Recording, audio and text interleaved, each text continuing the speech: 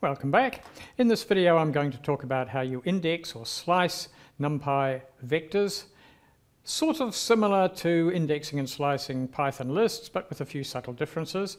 And then I will look at a quick example of using Numpy to do a more difficult calculation. So, starting point, a little bit of code, run that code. It starts as usual, import Numpy as NP, and we give ourselves a vector to play with. Vector 1D array, same thing sort of in my terminology. So, V, I've got it there. What's V of 0?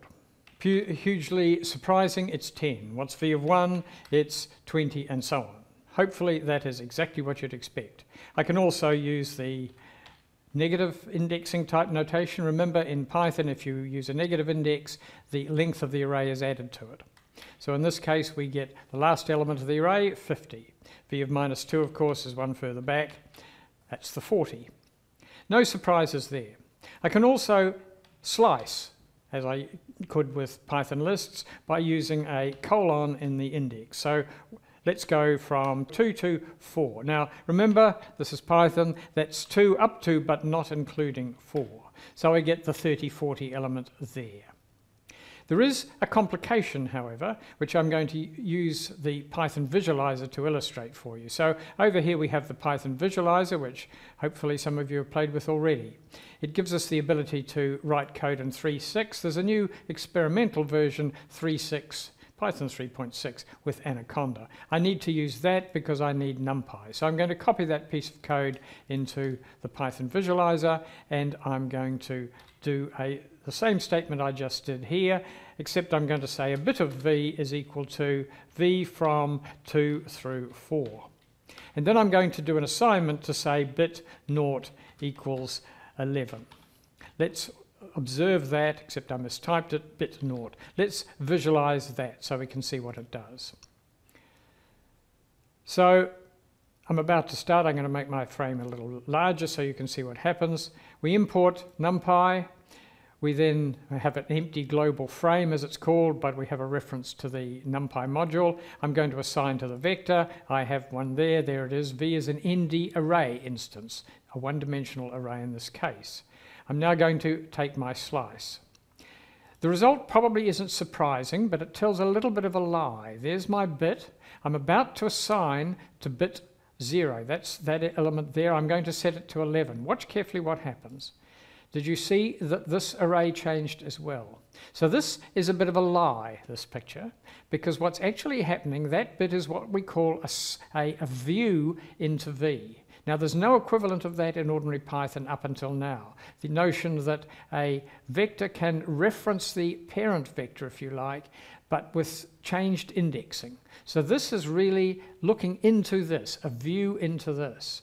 And this brings up our old friend aliasing. That's really all I wanted to show about that particular feature. It's a trap because Python doesn't behave like that. Numpy is different. Of course, and I hope this is an of course, if I say have another vector v2 which is equal to v and I modify v2, then exactly what you would expect in ordinary Python happens as well. I'm going to say v2 1 equals 11, and I'm going to print v and v2. So let's see what happens when I run that piece of code. Hopefully there's no great surprise for you this time. The change I made to v2 by setting v2 of 1 is 11 has modified both v and v2. No surprise there, I hope. And I'm going to finish this video by walking you through an example showing the power of Numpy vectorization in computing a mathematical sort of formula, which of course is its long suit, its strength. So there's a formula. Hopefully it's familiar to many of you. It's a statistical calculation of the variance of a sequence of numbers xi. So we've got x1 up to xn numbers. From each number we subtract the mean, which is x bar, which is given by that particular formula there, the sum of the x's divided by the number of them. We square all those differences and we sum them all up and we divide by n. That's all there is to it. That's the variance. I'm going to do this calculation with some random marks. I'm using the np.random module, calling its uniform function to get 50 values from a uniform distribution in the range 0 to 100. That's my starting data. Over here I've used data loaded from a file. Obviously it doesn't matter where it comes from, it's just numbers. So having got all that, I'm going to compute the mean first of all. I'm going to do this calculation using low-level basic arithmetic rather than using the functions that MATLAB, that NumPy provides for the role. So I'm going to go mean is equal to the sum of the values, use np.sum as we did before, the sum of the marks divided by the number of them. And the way to find the number of a NP array is by calling or asking for its size attribute.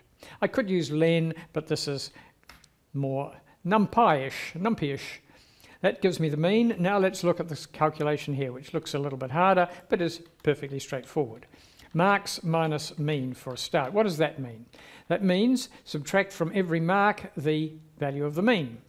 That's the xi minus x bar, and that's, of course, the entire sequence of them.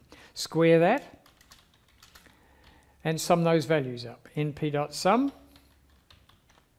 And then we divide by the count of them, the number of them, which is the marks.size, and we can assign the result to variance. There it is, that's all there is to it.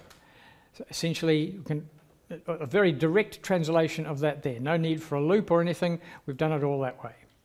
If you look back on your lecture notes, you'll see that doing it in Python with a loop is somewhat more difficult. Same idea though.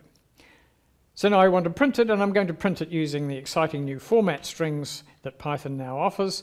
And these are strings which are prefixed by an F. So this is sort of like calling the format method on a string, except this string sort of self-formats, as you'll see in a minute. So the string can just have any literal characters in it, like marks equals, but then if I use braces, I can put expressions that I want to print. In this case, the expression I want to print is the mean, and the format in which I want to print it, which is done by prefixing with a colon, is 3 decimal digits, formatted as a floating point number.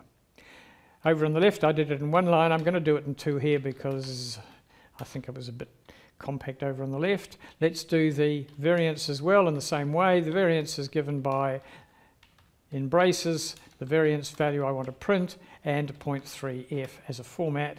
Close the brace, close the quotes, close the parenthesis. Let's run that first of all, see if I got it right. Whoopie-doo, the marks is 50.33 and the variance is 810. NumPy has its own functions to compute these, so we'll run that again by copying those two format statements, print statements, and replacing mean by the NumPy mean function applied to the marks, and the variance by the np.var function applied to the marks. That's obviously the way you do it in practice. You don't want to reinvent the wheel, but I wanted to illustrate the power of the arithmetic operations on NumPy arrays. So hopefully I get the same answers printed twice. It looks like I did. Whoopie-doo, it worked. So that's it really. In the next video I'm going to talk about advanced indexing, which is a bit more tricky. This is the basics of NumPy on 1D arrays already covered. Thanks for watching. Bye.